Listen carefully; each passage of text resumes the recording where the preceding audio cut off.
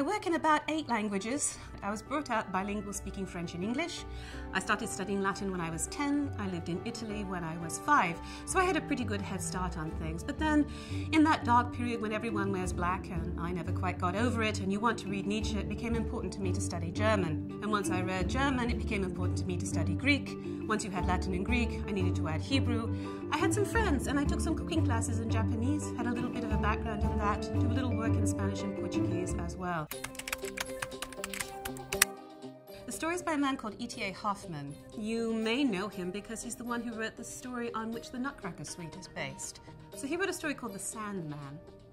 It's about a young university student called Nathaniel who has a childhood memory of a strange man coming to his parents' house every evening and him being shooed out of the room when this strange man came and upset his parents.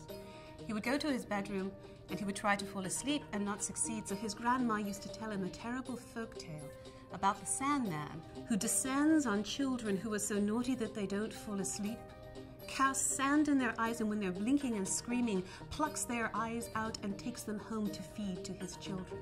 But the image that everyone remembers, beyond Nathaniel's sad story, is of the Sandman coming at night to naughty little children who, if they will not close their eyes, cannot keep their eyes.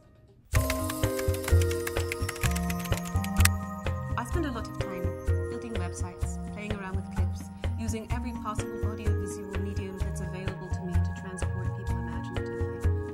But that's all presentational. That's me showing them, taking them places.